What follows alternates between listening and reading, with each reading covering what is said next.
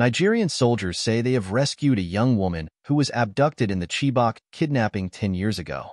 276 girls were taken from a secondary school in the town in Borno on April 14, 2014 by the militant Islamist group Boko Haram. The abduction shocked the world and led to the global hashtag #BringBackOurGirls campaign, which included former U.S. First Lady Michelle Obama. It is thought that almost 100 of them are still captive or are missing. On Thursday, the Nigerian army said it had rescued the young woman together with her 3 children. She was 5 months pregnant at the time of her rescue and claimed to be from Pimi town in Chibok, it added.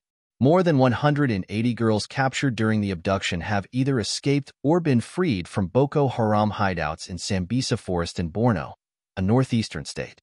Some of the freed and rescued girls have returned home pregnant or with children, and some have been critical of the Nigerian authorities about their treatment in state care since returning home.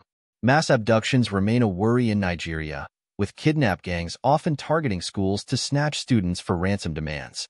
More than 1,680 pupils were kidnapped between early 2014 and the end of 2022, according to the charity Save the Children. Last month, more than 130 children were kidnapped from their school by gunmen in northwest Kaduna State in one of the largest abductions in recent years. Nigeria's army said all the pupils had been rescued by troops a few weeks later in neighboring Zamfara State, though no details have emerged about the operation.